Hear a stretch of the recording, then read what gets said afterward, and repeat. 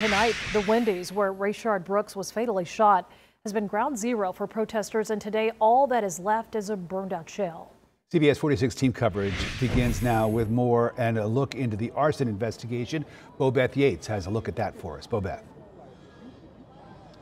Well, Rick and Sean, police may not have been able to get here in time to stop the fire, but they said they're not going to let the person who was responsible get away. Right now, they have a $10,000 reward out for any information leading up to the arrest for the person involved in that. And you can see this, take a look at this video. This is the person they're asking people to come forward and figure out who it is. They're trying to figure out who is responsible. This is the picture of that person. They also released this video of the person that appears to be lighting or throwing lighter fluid in that to make that fire a little bit more intense.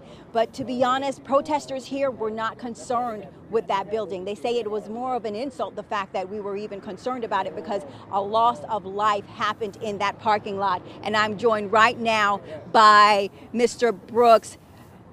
Can I talk to you? This is Mr. Jeffrey Brooks. He's a cousin of Rayshard. Tell me, how do you feel about all this going on? Right now, everything that's going on is ridiculous, because at the end of the day, I was telling a lot of people that we got to sit up here and do this protest in a peaceful manner. Only way that we're going to be able to get any kind of results is do it in a peaceful manner. We just had an incident where a guy, I don't know why, he just want to fire a gun up in the air.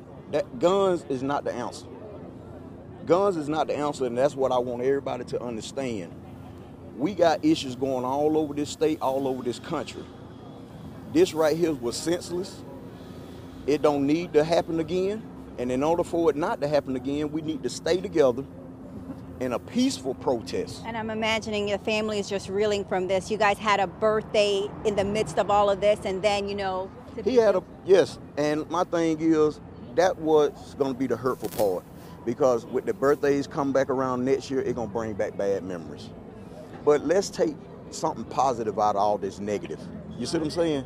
Let's take something positive out of it and ask for change. Fight for change in a peaceful way.